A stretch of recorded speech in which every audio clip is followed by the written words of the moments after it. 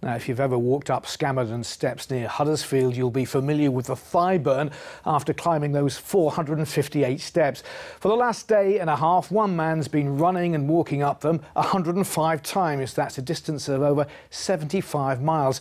Manuel Benargis is marking 2 years since he set up his mental health charity and has smashed his fundraising target. Mark Hansel reports.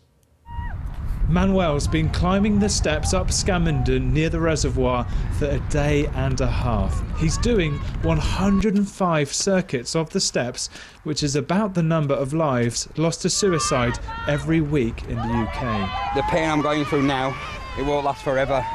But somebody who's taken a life, they're never going to come back from that. The family's not going to ever recover.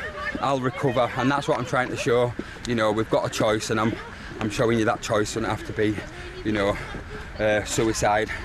To reach out, to do something, to take that first step. It all starts with that first step, and then the rest is, you know, yours.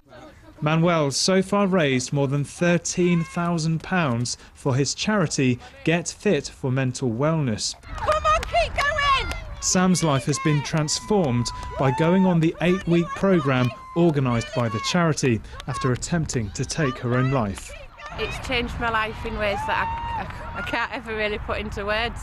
I struggled with my mental health for a long time, and it's given me a new lease of life. It's given me some focus, some better understanding about me and how to live my life in a more positive way. Every ribbon there is a life lost to suicide, and we had 105 there, and now we've only got 30. We're marking each life with each lap of the steps. Manuel is showing that however steep the challenge is ahead of you, you can get over it.